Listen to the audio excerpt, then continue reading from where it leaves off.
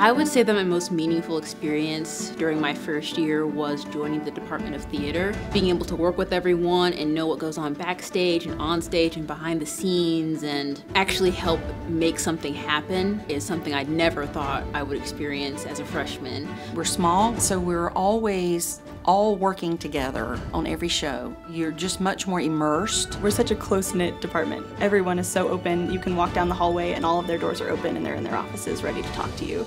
And it's a really great environment. High Point University Department of Theater and Dance is particularly good at forming a company. Since we're a company, every single person gets to work on construction and gets to learn about lights and gets to learn about everything instead of just picking one focus. And I think that's really important in this industry, is to be able to know everything.